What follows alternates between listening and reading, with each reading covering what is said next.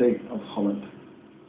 Well, it's played 2, 1-1, lost 1 for Tony's Stoke City side, and let's rewind to yesterday lunchtime. Stoke fans were out in force for their club's first home game in the top flight of English football for over 2 decades. Kevin Day joined the Stokies going pottery.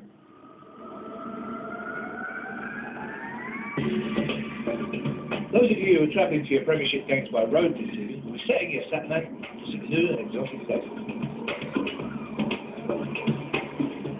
Stoke City have been far away from the top flight of English football for a long time, but now their excited fans are only hours away from their first ever home game in the Premiership. It's been buzzing everywhere. You see people are talking about it, but they've caught up on the mood. Yeah. And the mood is, we're going to show English football, we're going to show the Premier League that we mean business. If it's no fun to get going, you can make it really awkward for any opposition. The press have obviously already ripped us off. The media haven't got any time for us. I think some other clubs can learn from Stoke. It's a very civilised way of going from a lovely pub to the coast. Yeah, good idea. Do you do that every week? If you only went there, you give it. I think it's a rubbish basket. From Sweden. All the way from Sweden. How did you come to be a Stoke fan? Too much spare time, I guess.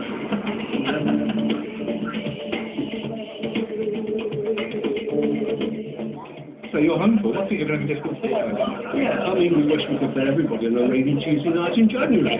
Well, that won't happen, will it? Yeah, that would teach those fans down Brazilian, wouldn't it, eh? We'll sort them out, yeah. When your dad stands up and sings the line at the top of his voice, do you join in or do you get embarrassed? Sometimes I get embarrassed, but a lot of the time I do join in. Tony Pulis' 100th game today in Charles Stoke. Are you happy with Tony? We're all amateur managers off the pitch, aren't we? Oh, I think I would have played so-and-so in midfield, I'm not really sure. But he's the manager with them every single day. Actually, some people say he's boring, but at least he gets results. So good enough for me.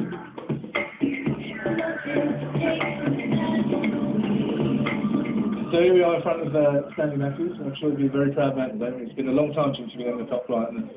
Yeah, well, it's been too long, you know, and it's a shame he isn't here to see this today because, you know, he was a Stoke City man, Stoke-on-Trent man, certainly through and through there. I'm really optimistic about the club. It's moving forward, great manager, brilliant fans, and, you know, we're really up for it.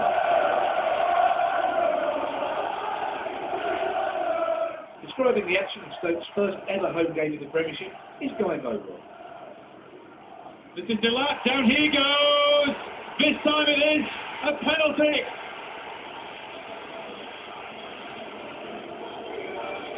And Liam Lawrence scores the first ever Premier League goal at the Britannia Stadium! Compared to last week, it's such a relief. I mean, we just felt so sick. It was, I don't think it's come over all Ian Holloway, but it was like somebody telling you your sister's ugly. You know, you've got a vague suspicion that it's true, but it's difficult to take on board. I'm starting to worry now that if we win this game, we're going to have to come back and interview at half time every week. Please do. Alright. That might be paid. Okay. Back here's the Carew brilliantly. John Carew!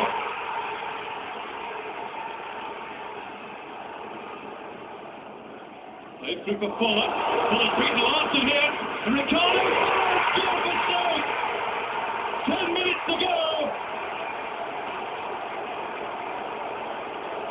And Aston Villa find their way back again. Ashley Young didn't get it quickly, but it has been turned in anyway. Martin Larson, the Villa skipper, is the player celebrating. The lap. Up went Larson to try to clear, but Stoke City this time have won it. Melody Sidime! And they've done it the hard way, but Stoke City have won it. I just love the fact that there will be 7-year-old Stoke fans who have gone to bed last night saying, Dad, I think we're going to win 3-2 and we'll get a goal the last kick of the match. And they said, son, it's not like that. And, I don't remember the game I've been at when literally the last kick of the game was a goal. It's fantastic. Yeah, that's, if you'd scripted it for a kind of, you know, a little play, it was a bit far-fetched, wasn't it? And what a character from Stoke, you know, so we didn't hang on for the draw. We always get accused of being negative. Well, there's negative for you, and just an incredible finish. What pleased you most about the way your team and your players took on a potential top 5 team? Oh, we stayed together. The biggest thing, Ray, that I took on board from other managers I spoke to was that, you know, we're going to lose some games this year on a regular basis, but it's the recovery, it's the next game that counts. And we just got over the defeat against Bolton and looked forward to the Villa game and took it on from there. Can you enjoy it out there? I don't think you can enjoy it. You get very tight and very tense, and watching me on the line, you know, I'm embarrassed sometimes by what I do. You know, you just lose all concept of what you're doing and what you're trying to. You know, I'm shouting at players there. There's 28,000 people. Who's going to hear me when I'm shouting? It doesn't stop me from shouting. But no, it was a great day. You know, 23 years since the club were in the top flight, and it's the first time this football club's been in the Premiership. So it means a hell of a lot to everybody in Stoke-on-Trent. Now, people talk about stadiums and fans a lot, but do you really, is the Britannia Stadium and your fans, is it the equivalent of a signing? It's unique, and I really do mean this. When the supporters are behind you and really get behind you, we'll get that support on a regular basis this year. It's a fantastic atmosphere. What impact did it have on everyone at the club when people said, "Oh, it's a foregone conclusion, you're going down"? But you kind of use it as a positive. Well, for me, you can't affect that, so you don't get involved in it. The only thing I worry about is what I can affect, and that is the players and the club in general. And I think the supporters will back us all the way this year, and they'll play their part. Well, I think you've got so many exciting games to come, and you put out a warning now, haven't you, to everyone else? We've got a big game at Middlesbrough next week where it's a different game. So, you know, like I said, it's a fantastic result against a very, very good side. Villa are a very, very good side. And that will give us the confidence to push on. Let's look back at the rest of yesterday. He gets the lot. And given Tony's our guest, on the back of Stoke's first top-flight win for over 2 decades, when the winning goal went in, the fans and the club's most exclusive executive box of the Britannia Stadium were out of their seats. And it's a big box, 50-odd in there. And you're now saying they're going to put up a screen to stop them, are you? Yeah, I should imagine the chief executive will watch that. He won't have that. I've still got something to say about Arsenal.